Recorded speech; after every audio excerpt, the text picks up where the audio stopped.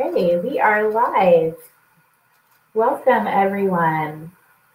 Some of you are already filling out our poll. Thank you. So we have a poll there in the chat, either to the right or below the presentation, depending on which type of device you're using. And we're just curious what brings you here today. Are you a parent? Are you a professional? Are you a student? Is there something else, some other way you'd identify yourself and your reason for being here?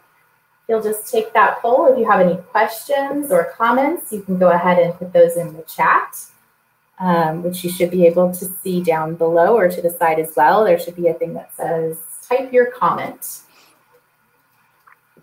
Welcome. See, you're all flooding into the room. It's exciting to have over 100 people together in a time in our world when that is not allowed currently. So I'm imagining you all joining us here in a big group. It's exciting. Good morning. Love to see those good mornings filing in. Hello, Daphne, Rosa, Robin, Alejandra, Kathy. Good morning, everyone. This is wonderful. We're so glad you're here. All right. It looks like the majority of you are professionals working with young children and families, and that is what we expected. But anyone else that is joining us, students, others, you are so welcome here in this space today. We are excited about our topic. My name is Carla Ritz. I'm the Executive Director of First 5 Lake County, and we hold the Webinar Jam platform, so we are hosting today. And I just want you to know that your video and audio will not be activated during our webinar, but you are very welcome to interact with us through the chat feature, where you can either send a comment that everyone can see or just the administrators. Also, I just wanted you to know that today's webinar is being recorded. So we will have playback for you at later this afternoon that we'll send out a link for. Thank you for joining us. Let's get started. I'm going to introduce to you Dr. Barbara Ivins. She is the Director of Early Intervention Services at UCSF Benioff Children's Hospital in Oakland. In addition to overseeing that program and providing direct services to children, she has provided training, supervision, and consultation within the Bay Area early childhood mental health community and all systems of care that serve young children for more than 35 years. First 5 Lake and other First Fives throughout the more rural parts of Northwest region of California became connected with Barbara when she became the co-director of the SAMHSA-funded Infancy and Early Childhood Mental Health Consortium through UCSF's Department of Psychiatry. And we have been so honored to be working with her these past several months. It is my pleasure to introduce you to Barbara so that she can tell us all more about that program and to introduce you to today's trainer. Take it away, Barbara. Thank you, Carla, so much. Good morning, everyone, and thank you so much for joining us today.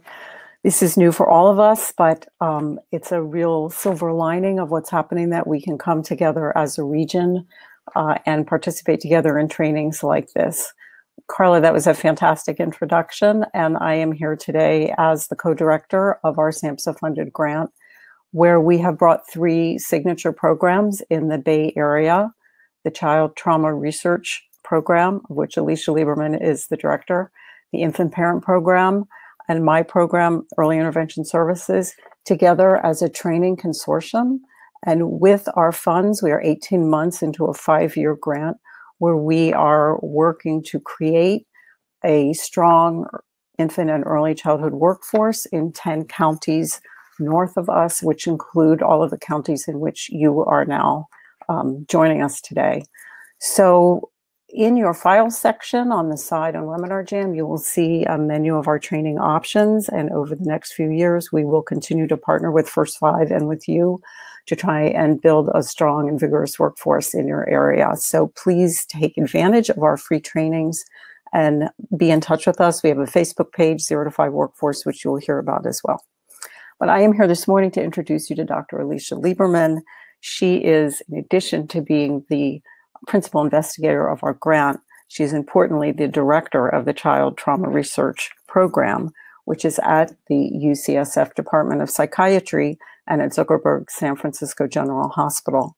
That program, which has been in existence now for 25 years, focuses on research training and the treatment of young children with trauma. And Alicia is a local, national, and internationally known and recognized expert on teaching, training, and clinical work with infants and young children. She has been recognized most recently with a Lifetime Achievement Award by the national organization 0 to 3, and she is a gifted speaker, trainer, and thinker. I have known her for 35 years and learned from her every day. Importantly, she's the grandmother of 2 young children, and I am delighted that she is here to share her wisdom with us today, and we'll be talking about listening to children's fears, COVID as an aid to empathy. Alicia? Thank you so much, Barbara, for this wonderful introduction. Thank you, Carla, for making this opportunity possible. And thank you all for coming today so that we can think together about these difficult times. And I often find that it's situations of stress that bring the most evolved, the best parts of ourselves. And I hope that as we think together about the eloquence with which children tell us about their fears, we can also become more empathic to our own, because I think that the fears that we're experiencing right now are universal fears, and we can all help each other in finding ways of coping and surmounting the stresses that we're experiencing. I'd like to start by reminding ourselves that there is a lot of joy even in the midst of hardship, and that children are our teachers in reminding us about the joy of discovery, discovering the world, discovering each other, discovering new resources within ourselves. The developmental stages that young children are experiencing in terms of learning to walk, learning to talk, learning what they are able to do, learning to rely on others for help when they cannot do it themselves. These are all the ABCs of our everyday life. And I think thinking of how much we learn from children in their appreciation of life and their appreciation of relationships can rekindle, I hope, our vitality as we cope with these difficult times. And there's also the counterbalance to wonder, which is the normative anxieties, the expectable anxieties, the regular fears that emerge in the first 5 years of life. And once they emerge, they become our lifelong companions, so that they get rekindled when there are stresses, either from the environment or from our own internal processes. And these are the fears of losing someone we love, the fear of losing the love and approval of people who are important to us, the fear of being hurt, the fear of dying, which is essentially a fear of body damage, and the most advanced fear to emerge developmentally in the preschool years, 4 years old, 5-year-olds, is the fear that we're not up to snuff, that we're not living up to what people expect of us, that we are somehow at fault. And I think that this is a particularly prevalent fear right now for so many of us who feel that the challenges are enormous, that the sources of suffering are so great, and that our own contributions can be so small relative to what is needed. And that fear that we're not good enough, I think, needs to be put in the context of our humility in understanding that we all need each other, that each one is doing their part, and that we are doing the best we can so that we can be forgiving and accepting of ourselves as we cultivate an attitude of forgiveness and acceptance of others as well, and particularly of the children that depend on us. Together with the normative anxieties, there are the normative parental functions in caregiving, in raising children, and parents have a lot to do. Often they have to do it all at the same time. They have to protect from danger. They have to caregive in terms of feeding, bathing, changing, keeping protect, keeping clean, keeping healthy. They have to teach children what is right and what is wrong so that they learn the standards of society. They have to teach children what is real and what is pretend, what is fantasy and what is true. And in the midst of it all, they have to give children a sense that life is meaningful, that life is worth living.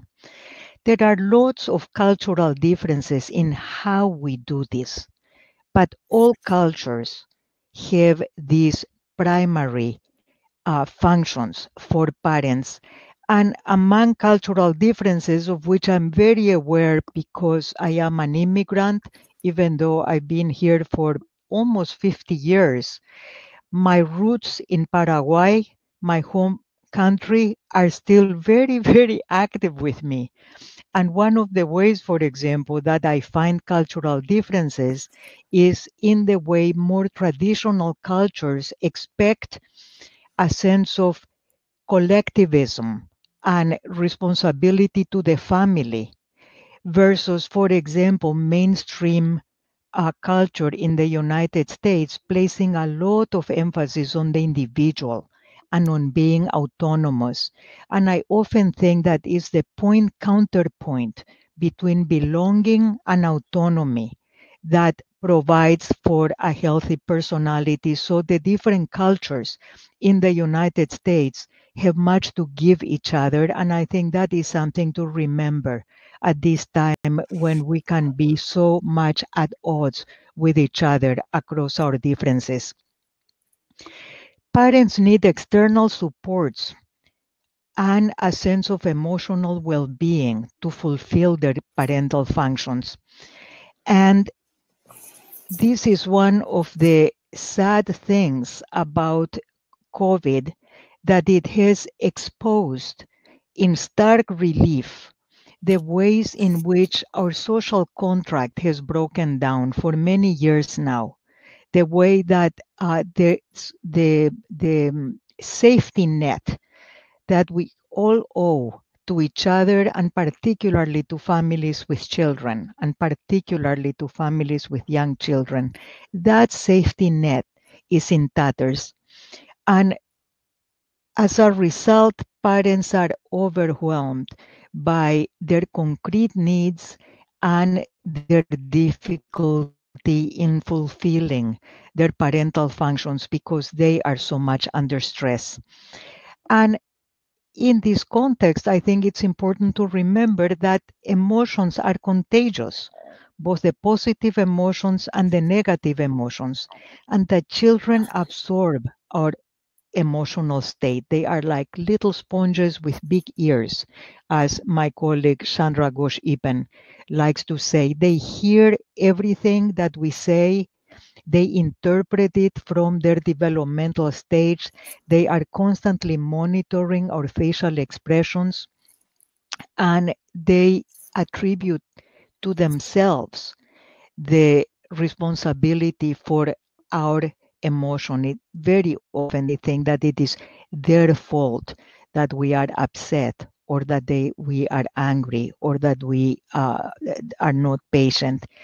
And this is a reminder that each of the normative caregiving functions is vulnerable to stress and trauma. And this is, I think, the reason for our coming together today to reflect on the specific ways in which these functions might be vulnerable to the stresses that we are experiencing right now. So this is a reminder that reality matters and that it affects our sense of safety and trust. Poverty, illness, discrimination, COVID is as real as it gets. We know from many national statistics that the first 3 to 5 years of life are the most dangerous in a child's life. Not only are young children more vulnerable to accidental injury, to, for example, accidental poisoning, to falls, to burns, to near drownings, they are also most vulnerable to child abuse and to witnessing domestic violence. And this time of enforced sheltering in place has already shown us that there have been exponential increases in reports of domestic violence, together with a very worrisome decrease in reports of child abuse. One of the things that I have done for many, many years now is serve as a consultant to Child Protective Services in the city and county of San Francisco on a weekly basis. I meet with child protective workers and with supervisors, and we have been talking about how now that children are not in school, are not out and about, are not in summer camp, there are fewer eyes on them. And there has been a very significant decrease in child abuse reports, which we worry are going to be is going to be a sign that after we are back in the public sphere, we will find that there has been a silent epidemic of child abuse that mirrors the epidemic of domestic violence that we are finding is happening. And I think that to the extent that we can keep an eye on how children are doing, how parents are doing, we can try to see how we can position ourselves to serve as sources of protection. I think reality is important not only in terms of what happens, but also in terms of how reality confirms the normative fears. Because when children are hit, when children are witnessing strife at home, those expectable anxieties are confirmed by reality, and the child interprets the external situation as meaning, I am going to be left, I am not loved, my body is going to be hurt, and the fact that my mom and my dad, the people that care for me are angry and upset means that I am not good enough. So children are constantly interpreting what happens around them among the people they love in the context of how are they responsible for it. And the way they respond, the way we all respond to situations of danger is with the classic biologically driven survival mechanisms of either fighting in an effort to protect ourselves or taking off, fleeing, running away, or freezing in place in an effort to make ourselves very, very small. These external behaviors become internal mechanisms so that freezing can become a numbing of emotion.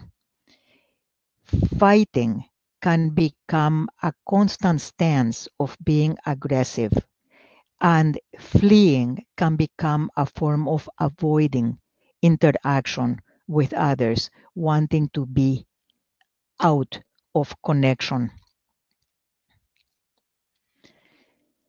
COVID and sheltering in place mean that we need to adjust to new stresses. We not only are afraid of known dangers like illness and death, but COVID has also given us a lot of uncertainty about the future. So that our minds are always hovering around the question, what will happen if? What will happen if we lose our job?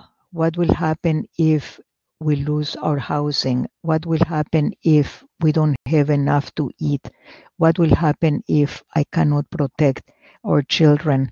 The financial repercussions can go from minor to very, very, very stark, as reflected in the long um, lines around food banks, for example, and in reports in the newspapers about how children are coming to school hungry and how teachers are trying their best to find, often out of their own pockets, how to help them with that hunger.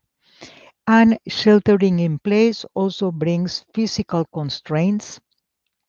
And for many parents who need to work from home and who need to continue meeting expectations from workplaces that have not relaxed their expectations of productivity in recognition of how hard it is to parent at the same time that one works, there is no safety valve, particularly if parents do not have access to other adults in the home that can help them in the balance between work and caregiving.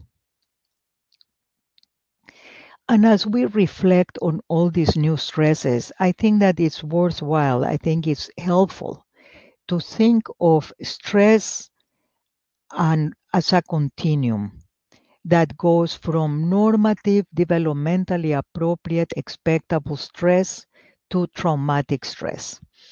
Normative, developmentally appropriate stress is part and parcel of everyday life. For example, when young children start going to childcare, it is a stressful time, as all of us who work with young children or who have young children know.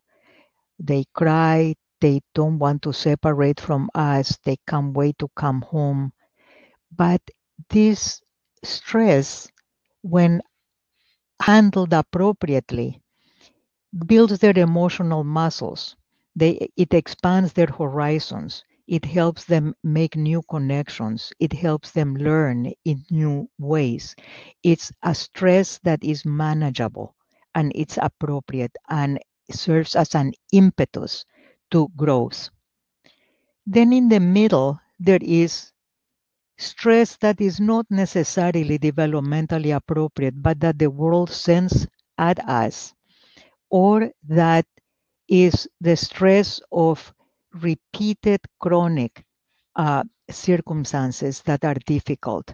And COVID fits in the situationally appropriate stress, and depending on our circumstances, the coping mechanisms and the environmental supports that we have, it can be manageable to quite difficult to manage. And at the end of the continuum, there is traumatic stress. Traumatic stress happens when danger happens unpredictably, unexpectedly, and we do not have the resources to cope with it in the moment. A car accident, for example, that threatens life and physical integrity, a severe car accident, or the catastrophic illness of somebody that we know or somebody that we love, our own catastrophic illness. Those are traumatic stresses that leave us, take our breath away, and take a long time for us to start building the resources to continue coping or to recover from that fear. So as we think of ourselves and as we think of the children we know and the families we know, we can think of an interplay between the size of the objective danger and the extent of our coping resources, both in terms of our temperament, our personality, our resilience, but also in terms of how comfortable we are financially, how safe we are in terms of having savings, for example, for a rainy day or not, how stable our housing is. And many people are saying that we're all in this together. I think that I would prefer to quote somebody who was unnamed, but who I read this in a newspaper, who said, we're in the same storm, but we're not in the same boats. Some of us have very sturdy boats, other of us are in very rickety boats. People who are unemployed, people who don't have resources to rely on, are having a much more difficult time. And we can also talk about the fact that people of color, Black Americans and Latinx people are disproportionately dying. Asian people in the Bay Area are also disproportionately affected by COVID. The reasons for that are still not thoroughly understood, but certainly poverty and lack of access to health resources is at least one of the components. So, as we work with families and children, it's really important for us to think of, as we try to understand their behavior and their emotional responses, what are their circumstances? What is the size of their boat in the context of the storm that they are facing? And in that sense, I think we all have new roles because we cannot be as physically close to the families and the children that we serve as we would like to do. And what I've been finding as my own program has moved from 100% face-to-face therapy to 100% telehealth therapy is that it's amazing how these sessions can foster closeness, can foster intimacy. One little boy, for example, for the first time was able to talk with his mother about his fear when he saw his stepfather hurt her. And he enacted it in a way that really conveyed both to the mother and to the therapist how closely he had been watching and how scared he had been. This is a little boy that had not been able to talk about it in actual face-to-face sessions. So there is something sometimes for some children and some families where the telephone or the slightly bigger distance that telehealth creates makes it safer to visit difficult emotions. Another little girl started playing with the camera of Zoom to go on and off as a way of playing peekaboo when the therapist started talking about how was it for her that she could not visit her mom because she was in custody, physical custody with her dad, and the regular visits that she had with her mom could not happen because of sheltering in place. And I think that the common denominators for us as service providers is showing an interest in the immediate safety of the family. How are they doing? How are they managing? And validating their feelings as legitimate responses to a difficult and unpredictable situation, and then thinking of ways that we can help them move along that continuum from unmanageable situational stress to more manageable, almost in the realm of normative, by reminding them that everybody is experiencing these situations, and by helping them think about effective forms of problem solving. Now, in this new normal, I think that it's really important to remember that young children's out of control behaviors may be signs either of just being sick and tired of being inside, not having access to predictable routines, or they may also be signs of traumatic stress. There are children who have long and prolonged tantrums, who become very aggressive. And I think that if we can find ways of inquiring tactfully about the circumstances of the family and what might be affecting the children, we might be able to identify risks. One example with an older child that we experience is when the mother reported that the child had been in his room and refused to go out.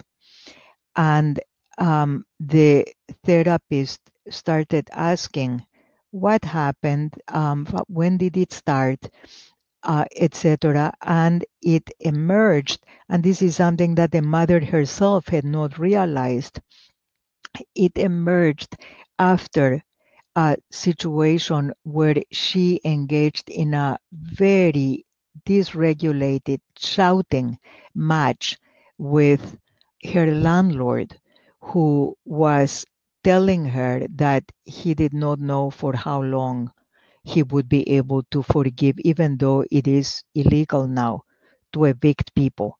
He was threatening her with eviction, and the mother became very, very, very dysregulated, and understandably so, and started threatening with calling the police.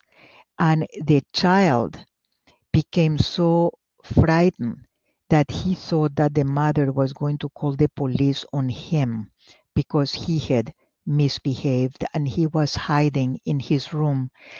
So that I think sometimes taking the time to go into detail about what happened, how can we understand what happened before this behavior, what could have led to this behavior, can give us an understanding of the meaning of behavior.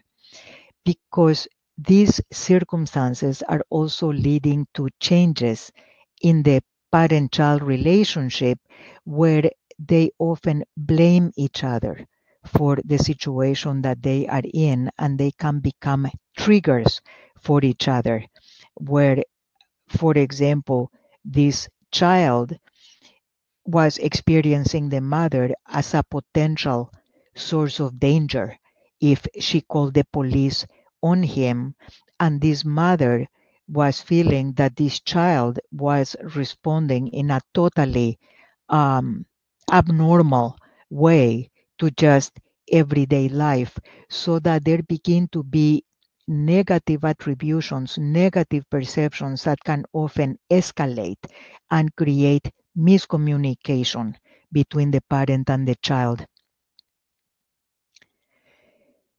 As we try to give meaning to behavior, so many of you are professionals working with children, and you know that we need to use a developmental frame.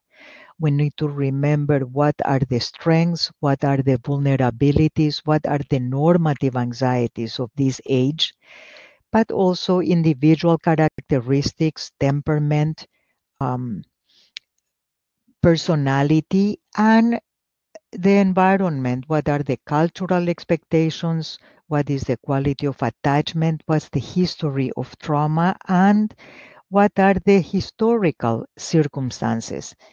Is this a family that belongs to a cultural group that has experienced a lot of historical trauma that is now become more real in the here and now, so that historical trauma becomes present day, culturally sanctioned trauma? And all of these are manifested in the normative stresses and exacerbate them. And I just want to revisit quickly the different fears and think of strategies to help them. The fear of separation is the earliest fear to emerge in the first 6 to 8 months of a child's life, and essentially is a lack of object constancy, is the child not knowing if out of sight means out of existence, because certainly out of sight is not out of mind for the child. The child has an internal representation of the parent and longs for the parent, and the fear of losing the parent is very real. And I think different cultures have universal themes of reassuring with those fears. Peekaboo, hide and seek, saying, I will always come back, saying goodbye so that the child knows that we're leaving, and saying hello and making a little ritual out of the separation and the reunion. Leaving the child with people that they trust, using transitional objects, saying, I'm not here, but you can play with your little um, stuffed animal while I'm gone. And again, paying attention to the reunions. The fear of losing love emerges in the 12 to 18 months of life, and shows the child struggling with the idea of how to reconcile the inevitable conflicts of everyday life. The fact that parents don't always do what we want them to do. Teachers don't always do what we want them to do. And does that mean that they don't love us? We all love for unconditional love, and very few of us are able to either provide it or to receive it. I think that the human condition is a constant alternation between loving unconditionally, but then relapsing into disappointment, irritation, anger. And the main thing is to go back to a loving stance where we can be clear that the fact that we might disapprove or we have to socialize does not mean that we don't love. And recognizing that ambivalence is a universal human condition. And I think at this point, when everybody is feeling so vulnerable emotionally and physically, the idea of withdrawing love, which is often used as a socialization tool in many cultures, is probably something that we might want to relax. I think that children right now are so frightened by the loss of predictability in daily routines, by the stresses that their parents and themselves are experiencing, that reassuring about our love can be a tremendous pillar of safety for them. Even if we continue enforcing expectations, because I think enforcing expectations of what is approved, what is not approved, what's allowed, what is not allowed, gives the children a North Star of this is how I need to continue growing. Fear of that body damage is of course very prevalent right now. We all have it. There are unexpected physical challenges. For young children, losing balance and falling is one way that many, many children show that they are emotionally not feeling balanced. Um, Children are afraid of losing parts of the body, having their hair cut, having their nails cut. Being toilet trained sometimes can be very difficult because this idea of flushing a precious part of their body, a precious product of their body down the toilet can be quite frightening for some children. And again, here cultures have emerged, have developed wonderful healing rituals.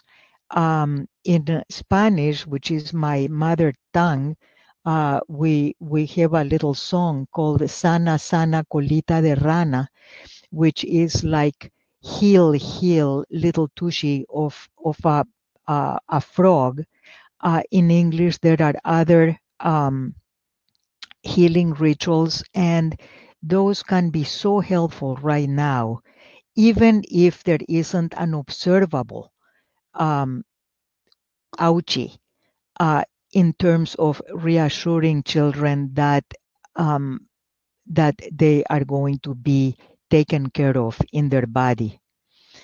And the most damning fear of all, in a way, the fear that we're bad, and the question of, if I don't please you, if you are mad at me, does it mean that am I bad? Um, I think that um, you all know this. Helping children differentiate the fact that I don't like what you did doesn't mean that I don't love you, and I don't think that you are a wonderful child. And I will continue teaching you what you are supposed to learn because you are still little and you are still learning, and everybody learns all the time. And sometimes it takes more than one time to learn something. Some things are difficult to learn. I think one of the um, important lessons to remember in this time is the idea that everything that ever happened to us in our past keeps is alive in us and comes tumbling down into the present, so that the experiences of rejection, the experiences of pain, the experiences of suffering that we had as young children, as older children, as teenagers, are often evoked by our current circumstances. And as we try to help children and parents, as we try to help ourselves, it is often useful, if our own role is appropriate, to ask, what does the current condition remind them of? Did they ever experience something like this before? Um, and often that can come as a way of giving meaning to behavior that can be very reassuring and healing, both for parents and for children. One example that I'd like to offer is a father who was extremely angry at his 4-year-old because the 4-year-old used a curse word in responding to him. And the father um, felt that this was going to be a sign that the child was going to become a delinquent. And the clinician working with him said, did anybody ever called you that word before? That word before? And this was a person, a father of color. And it turned out that the same word had been used with him repeatedly, both in the streets as he was growing up and even in the work, the piece of work. So when his child said it to him, it evoked a fear that he was never going to overcome that epithet, and that his child was going to become a perpetrator, just like the people in his life had been perpetrators. At that moment, he lost track of the fact that this was a 4-year-old and that he needed to be taught how not to use dirty words. But remembering the context for his reaction helped him put the child back in this developmental stage of his 4.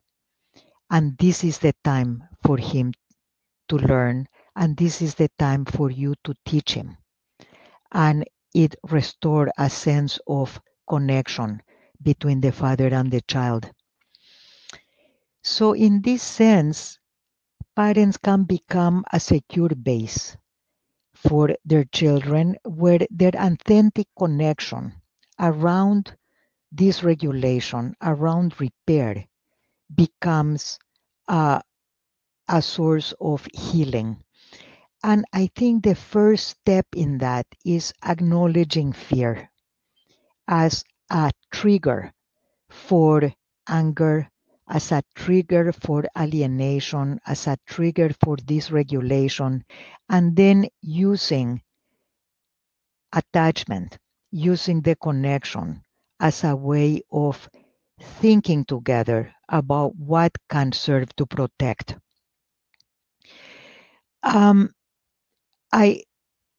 My team and I have developed the concept of speaking the unspeakable to talk about the importance of putting fears into words. And I will, that doesn't mean that we hit people over the head with traumatic stories or asking them to talk about the most painful parts of their experience. It has to be a tactful, well-timed conversation. But I'll give you an example. There was a little 4-year-old who kept playing that he was dead. He would lie down on the floor and say, "I'm dead, I'm dead, I'm dead." And his mother said, "Stop playing that. You are not dead. Nobody is dead. We're okay." And the child would not follow her request and kept playing it day in and day out, several times a day, and it overwhelmed her.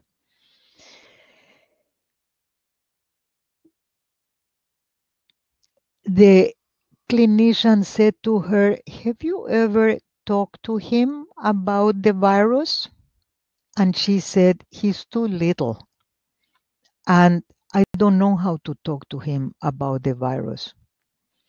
And the clinician said, "You know, he's too little. He is little, but he is so smart, and he's constantly listening to what the TV says, what the radio says, what you and your husband say, what you and they lived in an extended family, and your mom and dad are saying, and I think he's trying to make sense of it. I think he probably understands that there's something dangerous going on." And the mother turned to the child and said, "Are you afraid of dying?" And he said, "Yes, and I'm afraid that you will die." And for the mother, this was a revelation. This child also had a huge tantrum 2 days earlier when he saw the grandma wearing a mask. And she was wearing a mask because she was on her way out, but nobody had explained to him that masks serve as a protective function, and he thought that she was sick and she was going to die. And so this idea of speaking the unspeakable is meant to bring our attention to what could be happening here that we're not talking about, but that the child is trying to make sense of? And how can we put it in words that are manageable for the child? And this consists then of building a partnership, where in this case, the clinician was helping the mother build an explanation that build bridges between her own sense of this is not something that we can talk about because it's too little, and the child's sense of grown-ups are talking about death and about illness, and I don't understand it, and I'm really scared that that means that I'm going to die and my mommy is going to die. And building bridges between narratives that are not connecting with each other, finding ways of coping with incompatible agendas that when one looks at the common denominator of safety and connection can become compatible. And of course, we all fight. We all get disconnected with each other. The most important thing is to remember there is always the opportunity to repair. There is always the opportunity to say, I'm sorry, I did not mean to hurt you. I did not mean to hurt your feelings. Making up after a fight and reassure each other that we're not going to leave each other. We're not going to stop loving each other. We're not going to, it doesn't mean that we are bad or that the other person is bad. We're not going to hurt each other physically. Those are really the North Stars of emotional health. And of course, that means that we need to care for ourselves. And here I want to tell you something that I've learned from my colleagues who work with mindfulness. And they have found that 60 to 90 seconds may suffice if they are repeated, little episodes that are repeated through the day to help us calm down. And we can do all kinds of things in those 60 to 90 seconds. We can go inwards, name how we're feeling, and then, because naming the feeling in itself is healing. Naming the feeling and then thinking of something that helps us. It can be a prayer.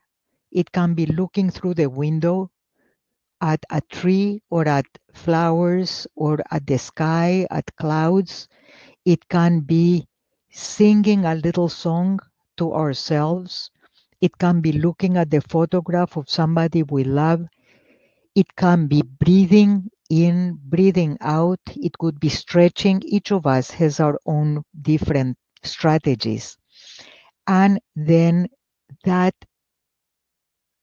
takes us back to a place of keeping things in perspective that can bring us back to the job that we need to do. So I hope this has given some useful ideas, and I look forward to your questions. Thank you very much for being here. Alicia, thank you so much for this really hour's worth of wisdom. I have been monitoring the chat, and people are reflecting out loud on many of the things that you said that really are so helpful and resonate with them. Things that have been mentioned is the really beautiful metaphor you make about the different boats that we're in. Normative stress helping us be experienced for building our emotional muscles. The whole idea of what our North Stars are, all of the normative anxieties and how they may be exacerbated in the reality of what we're all living with today, and remembering to have a developmental lens and everything about connection and repairing. So I really want to thank you for all of that. I want to remind everyone that you will find Alicia's book in the offers section on Webinar Jam, which shows you the front piece of her book, The Emotional Life of the Toddler. And I also want to remind people that we will have a link that I think Carla will put up for us in the chat room, and we will also email to you afterwards, which will link you to a survey about this. It's extremely helpful to us if you will fill out this survey, because we learn a little bit more about who you are, and it also helps us in our grant bring more trainings to you that really work for your community. So please do that. It's very helpful. We also, if you fill out our survey, we like to attach that in a fun way to a raffle for some of the things that we have, which includes Alicia's book and some great bags and other things with reminder words of what we have here. So please look for that in the chat and for our email, which will link that to the survey. I'm looking to see if anyone has any questions right before we go. Lots of thank yous, Alicia, in terms of doing this. And I want to thank you as well on behalf of everybody and everyone who attended today. Thank you so much. Carla? Hi, I just noticed that we do have some questions. If we have maybe 5 minutes left. So the first question was, when a child has multiple tantrums throughout the day, how would you suggest helping a parent to help their child? This is one of the places where I think asking about what's happening in the home and are there sources of stress? Are there things that are particularly difficult right now in the family? And I think the first step would be acknowledging how everybody is in such a state of being triggered, being stressed, being worried, and talking about, are there particular things that are happening in the family, that circumstances that they are worried about, that the child might be responding to. And I think maybe framing this in the context of, you have a very sensitive, observing child that responds to emotions or might be worrying about things that we are not aware of. Could we think of what might he be thinking about? What does he hear in the TV? What does he hear about the things that are worrying you and your family? So that we try to understand the context for the tantrums. And when does the tantrum happen? What triggers the tantrum? And then ask, how do you respond to the tantrums? What have you tried that helps? What have you tried that actually makes things worse? So that it becomes like a collaborative way of understanding the situation better, because we know that behavior always happens in a context, the context of the present and the context of the past as well. So trying to understand the context. In the case of this little boy, for example, who was playing that he was dead, he had had a huge tantrum when he saw the grandma having wearing a mask. What triggers the tantrum? When does it happen? And is there a common thread among the different things? And I think always the idea of reassurance. I know you are having a hard time, and I am here, and I'm going to help you feel better. Helping the child, little children can breathe, helping the child breathe, playing bubbles, so that, because bubbles are a great tool for breathing, and helping with relaxation, playing, distraction. Those are a range of tools that we use with numerous tantrums, which are happening all over the place now. So normalizing that many children are having repeated tantrums, let's try to understand how for your child that might be saying what it is that he needs from us.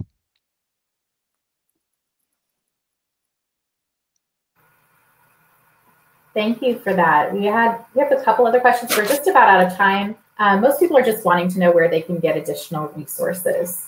Do you have any suggestions? We've posted your book. Do you have any? Some people were specifically asking for K through 6 resources. Well, one resource for young children that I can, and K through 6th grade is not my area of expertise, so I apologize for that. I don't have it right at my fingertips. I think that 0 to 3 has a marvelous website that can be very useful in providing strategies. The National Child Traumatic Stress Network for situations that are more serious, nctsn.gov, has also resources on traumatic stress. And so those two are resources that I would strongly recommend. Can I add, Alicia, that yes, Barbara, I was going to ask you, and Carla, both of you are wealth of information. Well, I wanna tell people that our new Facebook page, 0 to 5 Workforce, Great. we are not only monitoring all of the counties from which you're coming, but we are monitoring all of the sites that Alicia is talking about and putting those resources up on our Facebook page so we can really have them accessible to everybody in one place. So 0 to 5 Workforce on Facebook. Thank you, Carla. We're going to try and vet those and do those for you so that you can find them there. That's great. Thank you, Barbara. You and I haven't talked for a couple of weeks. This is new to me, so thank you very much. All right, our time is up. So we could talk for much longer, I'm sure, but we will let you go, and you will be receiving an email later with the slides, with the link to the evaluation, with a link to the replay of this, many more opportunities to keep learning. And we just want to thank you so much. Thank you, and be safe and well, everybody. May we all be together and as we repair. Bye-bye. Thank you.